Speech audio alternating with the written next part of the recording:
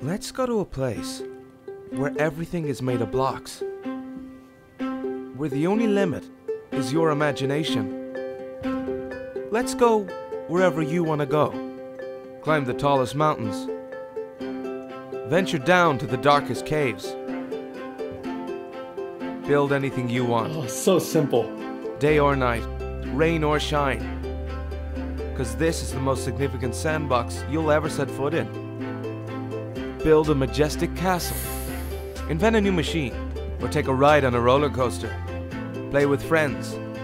Build your own little community. Man, remember when like Minecraft actually like looked like this, when cobblestone used to like really look like cobblestone, and like netherite really looked like, or not netherite, nether brick, or netherrack. Yeah, what the hell am I? Netherrack. Protect yourself with the strongest armor that you can craft, and fight off the dangers of the night. No one can tell you what you can or cannot do, with no rules to follow. This adventure, it's up to you. That's exactly right. Minecraft is I love these games that are like, they are what you make of it, right? You can make the most of it if you want to.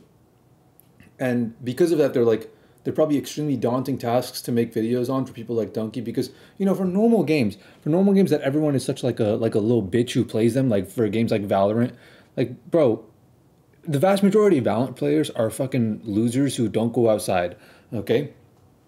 For those kinds of games, it's very easy to make a funny video because you can exploit the things in the game that these players who play the game in a stupid way don't do. But for Minecraft, it's so open and it's so inviting for the players who are really creative that like people have made like really, really incredible videos and like just the best possible gaming content you can make for games like Minecraft. And it would be really weird if Donkey were to make a video on Minecraft and it isn't even as good as PewDiePie's video on it. It just wouldn't make much sense. So it must be like really daunting tasks for YouTubers like that step into games that are so free and limitless, you know?